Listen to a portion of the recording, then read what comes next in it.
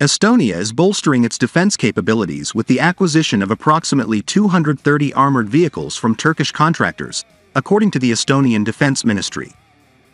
In a press release, the defense minister announced that the €200 million $210 million acquisition encompasses two types of vehicle: the Otokar 6x6 Arma armored personnel carriers and Nurol Makina's NMS 4x4 armored vehicles, with an equal number of both variants being purchased. Deliveries are scheduled to commence in the second half of 2024, with the completion anticipated by 2025. The agreement was formally signed on October 18, 2023, in Estonia.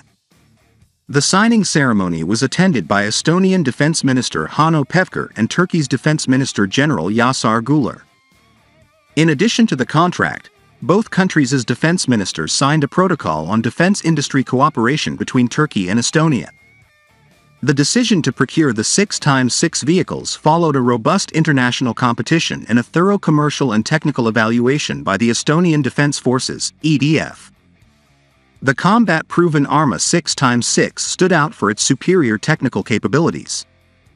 Sedef Vebi, military cluster head of Otokar, expressed their pride in serving Estonian land forces with the Arma 6x6 armored personnel carrier, emphasizing Otokar's expertise in land systems and related research and development. Otokar's military vehicles, numbering nearly 33,000, are actively deployed in over 40 countries across various climates and geographies worldwide.